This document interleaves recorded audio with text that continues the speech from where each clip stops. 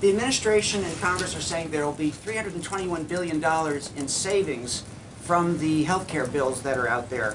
But isn't that because people and benefits are being taken away? So isn't this really just a takeaway?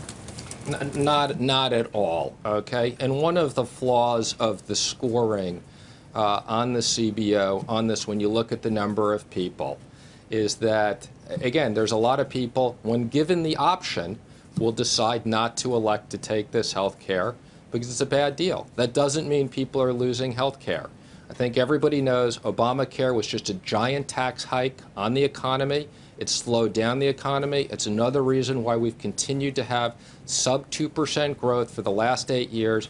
And this administration is 100% focused on creating economic growth, creating jobs, creating proper wages, and getting this economy back to 3% or higher. Yes, right here in the front. First of all, congratulations. Thank you very much. I've got a couple of dorky finance questions. Could you talk about, just if push came to shove, would you advise for prioritizing debt payments or not? And do you believe that CFIUS review of Chinese investments into the U.S. should be more careful or more involved?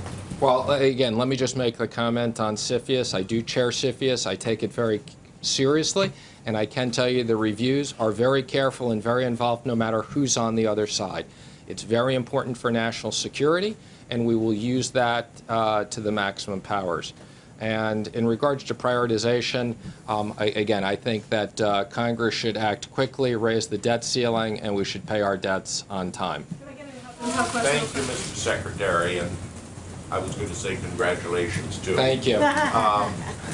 Two questions. First, you were a participant, along with Madame Lagarde, at the last IMF World Bank meeting, and you certainly know there was some concern about what the future U.S. policy is toward involvement with the International Monetary Fund.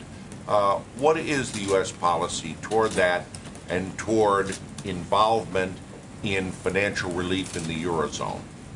So let me just say I've had the pleasure of meeting with Christine, at least a dozen times. I think the IMF plays a very important role in looking at currency and world economies.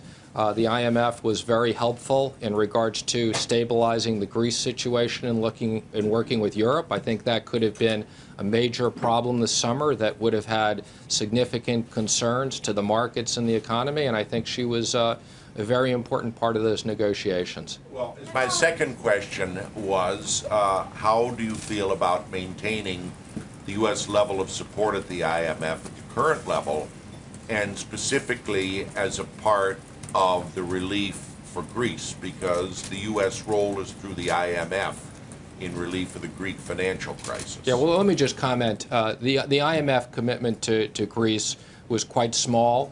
I'm not even sure that Greece are necessarily going to use that, so I think the significance was really more of a stamp of approval. And again, there's no direct cost to the U.S. or the taxpayers, and we're supportive of the IMF, although we'll look at our contributions to the IMF like we look at all contributions very carefully and making sure we're spending the taxpayers' money properly. Hey there, thanks for checking out CNBC on YouTube. Be sure to subscribe to stay up to date on all of the day's biggest stories. You can also click on any of the videos around me to watch the latest from CNBC. Thanks for watching.